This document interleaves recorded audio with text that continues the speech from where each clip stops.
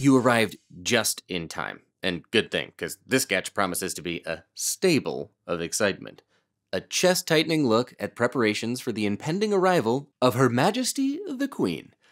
Amidst the pomp and circumstance, and stress, we'll squeeze in some memorable symbols about stable angina, the form of ischemic chest pain.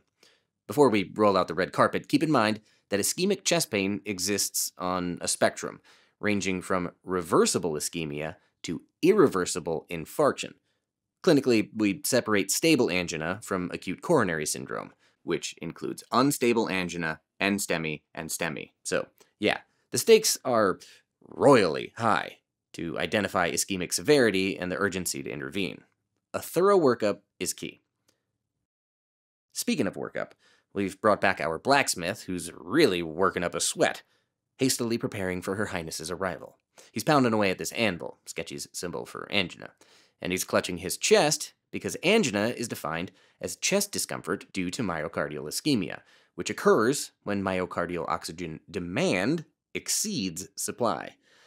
Might want to go easy with that hammer. Your patients probably aren't forging daggers for royalty, but someone's going to walk into your ED or office complaining of chest pain. Anginal chest discomfort often presents as a heavy, squeezing sensation, and if you're dealing with stable angina, then it's likely episodic, lasting less than 15 minutes, and reproducible with exertion or stress. This rather short sword, being forged with great labor for the Queen, is a reminder of these short episodes. While generally substernal, anginal-type pain may also radiate to the left arm, neck, and lower jaw, just as this fireplace radiates a warm glow on the blacksmith's left side. And it looks like there's no cozier place than by the fire. Stable angina improves with rest or with nitroglycerin, which explains why this comfy canine resting with his nitro bone won't be budging anytime soon. Keep in mind that patients might present with less specific symptoms too, like dyspnea, diaphoresis, and nausea. And some patients may not fit the classic description at all.